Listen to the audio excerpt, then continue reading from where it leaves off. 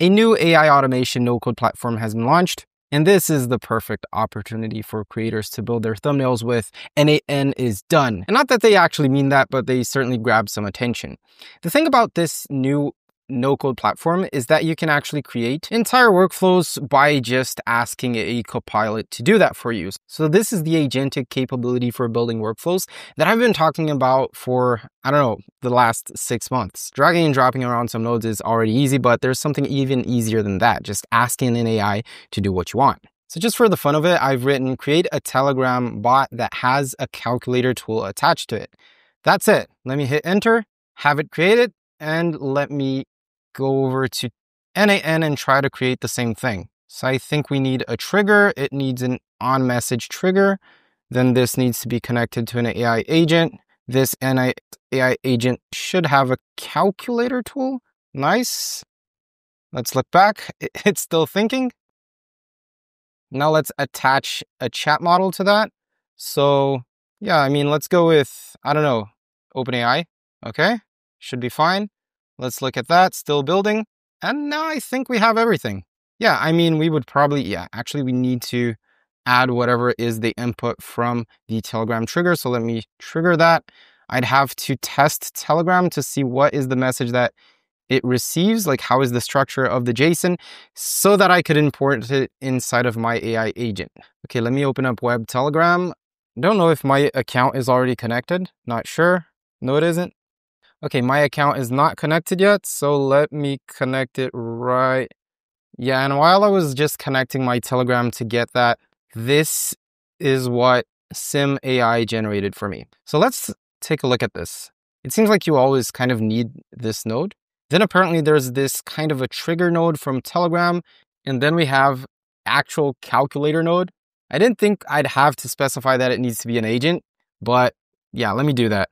The calculator tool should be attached to an AI agent node. Okay, after I accept that workflow, now I can actually, do I have to run it or something? No, let me skip. Okay, now I hit enter, enter. Nothing is going on. Oh no, it's actually thinking. Workflow execution skipped. Oh nice, so if I were to run the workflow, it would understand what went on inside of that execution and probably try to fix the workflow so that it's more accurate to what I asked it to do. Pretty interesting. But now let me ask it to create an actual AI agent with the calculator tool. So yeah, I'm not even going to continue this workflow. Since Mark also showed us that n8n is planning to launch a very similar feature. As you can see in his video, there is a similar Copilot chat interface on the right where you just talk to n8n and have everything being generated there. Although I believe there is a difference from when you create the tool already expecting it to have agentic capabilities from where you kind of try to make it use the tools and the nodes and all the JSONs that you already have. And that's kind of comparing Copilot in VS Code with Cursor, for example. You just get a much better result from Cursor overall. And by the way, since I mentioned Mark, I am not subscribed to him with this channel. That is kind of my dummy channel for recording videos, but I certainly am in my personal profile. He is certainly someone that knows what he's talking about. So feel free to check out his channel. Okay, so apparently it didn't remove that giant dumb node that it created. Let me delete this block. And some things here, like if you command Z or control Z or FNZ, start Z, nothing Z can actually bring back what you were working on. So yeah, that's kind of annoying.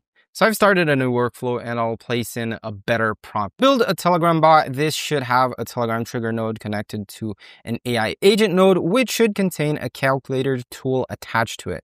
Finally, it should have a node to answer back the Telegram message. Let me enter and let's see what we get.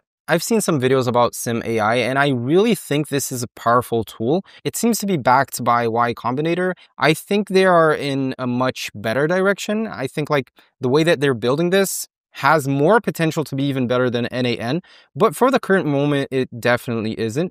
And even so, the market share for n8n is so huge right now that they could actually implement these type of things pretty fast. Pretty strange. It thought for 20 seconds and then ignored everything. So let me send that message again. By the way, this Copilot feature I'm using isn't the only way to create the entire workflow, you can create it by just dragging the nodes in there, similar to how you do it in n8n as well. I just wasn't able to use this Copilot feature self-hosted. And while I mentioned self-hosted, let's actually go over to the Sim AI repository and let's install this on our own computer. The only thing you'll really have to have is Docker installed, and it's as easy as just going over to Docker and really installing it in either Mac, Linux, or Windows. After you have that installed, just go over to your terminal, open that up. I'll go to my downloads folder. Now just grab this command, paste it in there. It'll clone the repository into your own folder. Now get inside of that folder, cd space sim for that. Grab this command, paste it in there, and this should start your sim local version. If it doesn't, check Docker desktop to see if anything else isn't running. So for example, if you're running like Postgres, that port would be occupied and then it wouldn't run. So let me open up port 3000.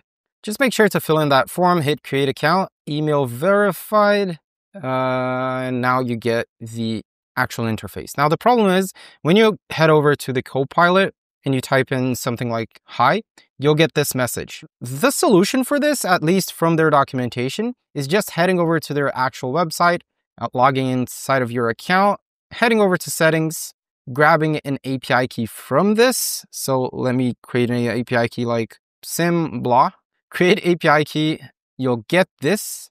Then you'd head back here, go over to environment, paste that there. And in their documentation, they specify that the name of the environment variable should be Copilot API key. So let me head back, place that in there, hit save changes. And now you'd think that you'll be able to use this, but no. And then when you open the settings, you'll see that the environment variables that you just set aren't in there. I mean, I tried doing a bunch of different things like make it workspace scoped, and then it would go up there. Then I'd hit save changes and it's not there anymore. Typing in anything and hitting add variables a bunch of times and also placing it in the workspace scope, then hitting save changes, but it's not there anymore. I mean, I even tried placing it inside of the actual code for Sim AI, but yeah, nothing really worked. Okay, that done, back to our workflow. Now I believe that it was successfully created. You see that they have a calculator tool here, and then we got a workflow error. Probably because I got that error and I refreshed the page, it lost all the nodes that it had previously implemented. But still, having an agent connected to a workflow builder like this is fantastic because you allow non-technical people to understand the overall setup that they need to perform to have a bot working. Most people won't understand that you have to allow some kind of integration between your Telegram with that workflow that you're setting up. And when you have everything explained in here, it's much better than having the person always go over to ChatGPT or to Claude or any other AI assistant, ask, hey, what do I do now? And then copy all the JSON, like just really copying this entire workflow, pasting it in ChatGPT, and then asking, what do I do now? When you use an agent like this, everything is already integrated and it's much faster for new users and faster for whoever already knows how to build a workflow. I've been feeling that myself while building inside of a Cursor or Claude Code, just because it's much faster than actually typing in code or anything. And the same is definitely possible for no-code platforms like these. As of Sim AI, I really think that we're going to hear more about it in the next weeks. And it's really exciting to have tools like this pushing the industry to having really better tools for builders like us. That is it for this video. If you have any questions, please let me know down in the comment section. Thanks for watching, and I'll see you in the next video. Till then.